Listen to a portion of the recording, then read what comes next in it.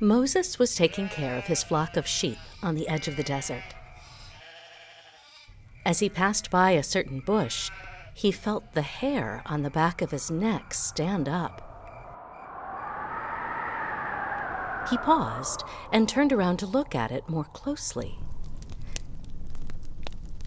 The bush was in flames. Tongues of fire flickered over and among the branches like water tumbling over mossy rocks. "Moses," said a voice. "Moses." "Here I am," Moses whispered.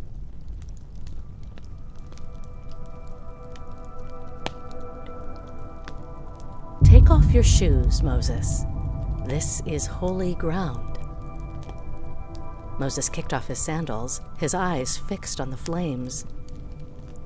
"I am the God of your fathers, the God of Abraham, Isaac, and Jacob.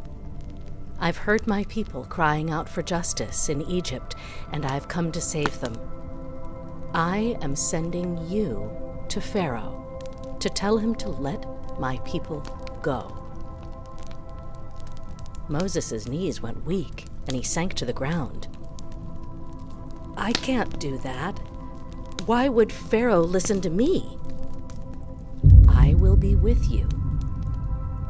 "But the Israelites don't know me. If I come to them and say, 'The God of your ancestors has sent me to you,' they're going to say, 'What's this God's name?' What should I say to them?" God said to Moses, "I am who I am. Tell the people of Israel, I am sent me to you."